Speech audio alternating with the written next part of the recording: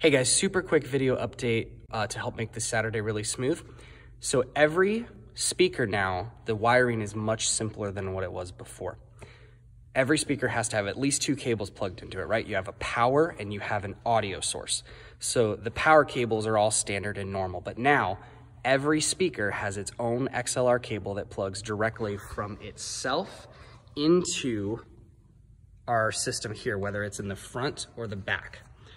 So yellow, which is its own separate thing, has one XLR that feeds out of the yellow side around here and then into the very front of the board here. And you'll see this yellow tag right here, and it is output 6. And that is labeled yellow out on the board, which you'll be able to see when you actually look at it and you hear. So then the other change here is that 7 and 8 are just these two short little cables that stay attached in the back. These two cables right here.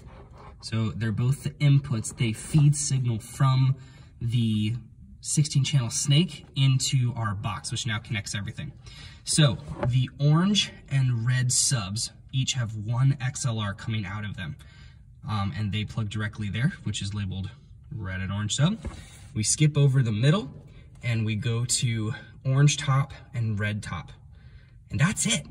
You've got your yellow in the front, and then all your oranges and reds come to the back of this box, and they are connected to the front channels by these two guys over there. And again, these two can stay plugged in, and you just unplug them from the front here. Awesome. Hope that is helpful and clear.